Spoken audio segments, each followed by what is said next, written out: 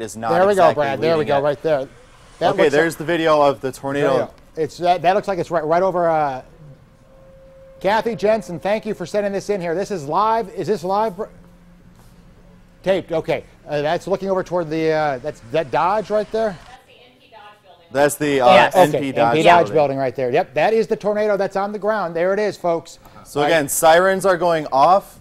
Okay, this was just a few minutes ago. Yep, sirens are going off. We have a very dangerous situation for the northwest side of Omaha. Bennington, get to your safe place immediately. This thing can still make it back down to the ground. Yeah, and you can see the spin on that thing right now. Again, this was just moments ago and not too far away from that's the NP Dodge building. Kathy, thank you very much. We're going to run this again here so you can see what's going on.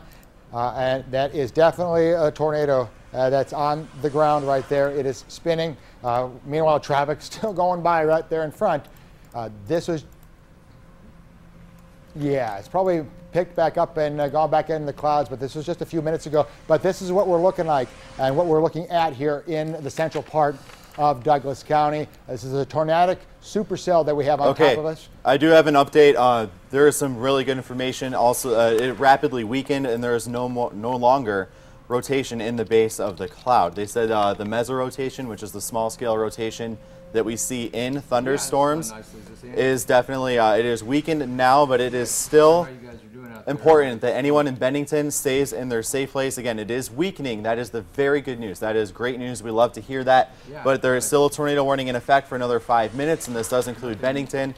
Be on the safe side and just stay in your safe place anyway. But again, the good news is it is starting to weaken as of now and has lifted back up into the cloud, Mike.